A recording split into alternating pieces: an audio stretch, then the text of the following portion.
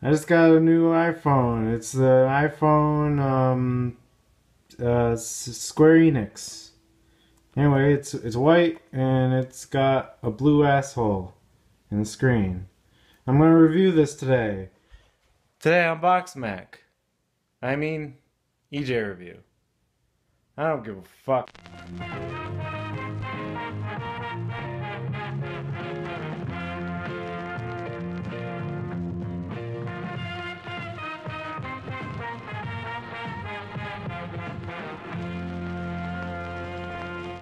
Hi, my name is EJ Massa.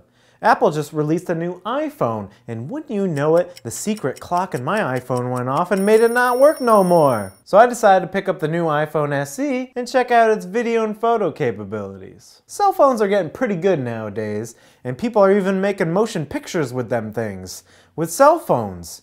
Like that film Tangerine, a whole motion picture made with cell phones. The camera and sensor are pretty much the same as the iPhone 6s, so you could probably watch those reviews. You don't even need me. You don't need me. Well, you know what? This review is for me. It's for me, damn it. Apple's design engineers have really outdone themselves this time. Here's the old iPhone 5S. Ew, disgusting. What a hunk of garbage. And here's the brand new SE. Oh, damn! Masterful design. 10 out of 10. Best design ever. Yeah, it's the same. I'm not a huge phablet fan, and even the 6S regular felt a little too flimsy to me. The SE's body is just nice and small, it feels solid, and I just like it. I just like it. The iPhone SE has various recording modes. It has 1080p 30 frames per second, 1080p 60 frames per second, but the one I'm really interested in trying out for myself is of course the 4K. Cause the 4K is the best.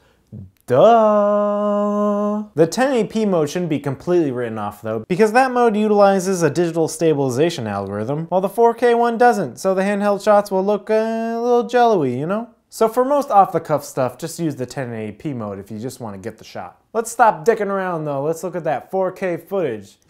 iPhones tend to work really well in outdoor areas with plenty of light and not a lot of contrast. So if you frame your shot carefully, you can come up with some amazing results. The image is nice and crisp, almost too crisp with that very digital, sharp look.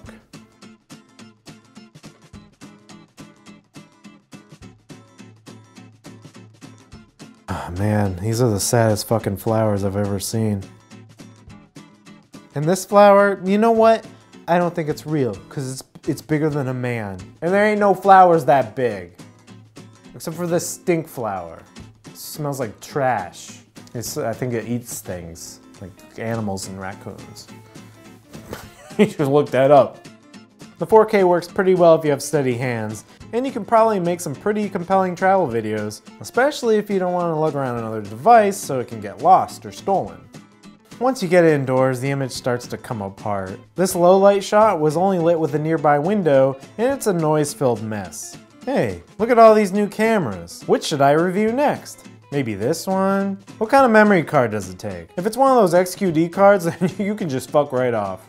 There's probably many apps that will improve the image quality of the video, but I wanted to get a feel for the out-of-the-box iPhone camera. And you know, a more robust app is a review for another day. So the 4K is lovely given the right circumstances. And not only that, you get wonderful slow-mo, up to 240 frames per second at 720p.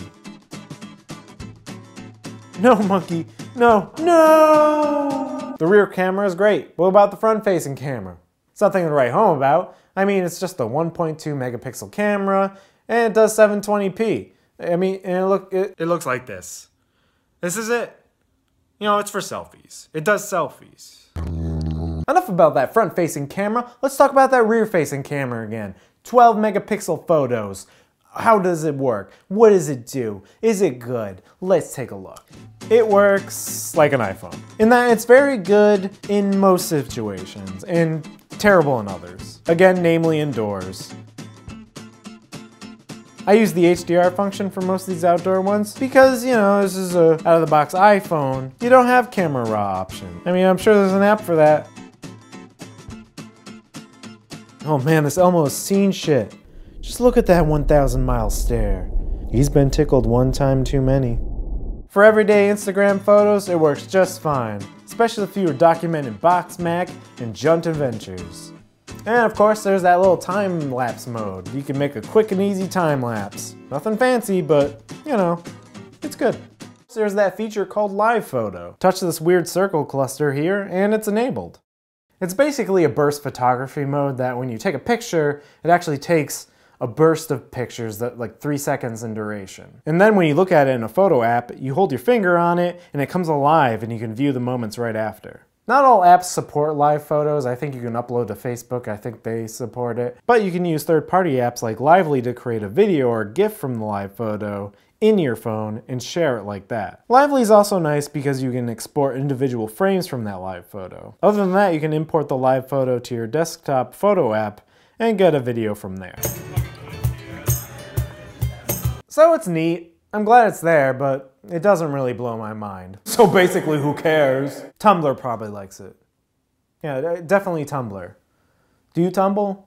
I don't even know what it is. My only concern about this iPhone is that I'm worried it'll collect dust under its lens like my iPhone 5S. It can cause light streaks and blotches all over your video or picture. I actually took the intro video with the 5S and you can see some smudgies there. Although I never had a case for my iPhone 5S, so I got a case for my iPhone SE, so hopefully dust won't enter all the nooks and crannies. Oh wait, there's an opening right there that's not protected. I can see the dust coming in! So the iPhone SE is a great just carry around all the time with you video and photo tool, as long as you know the limitations. I love that it has the form factor of the iPhone 5S combined with the video capabilities of the iPhone 6S. You know, Chase Jarvis always says the best camera is the one that's with you. And you know what? The iPhone SE is not a bad companion. I talk about the other features of the iPhone SE, but then I'd have to stop playing Mitomo.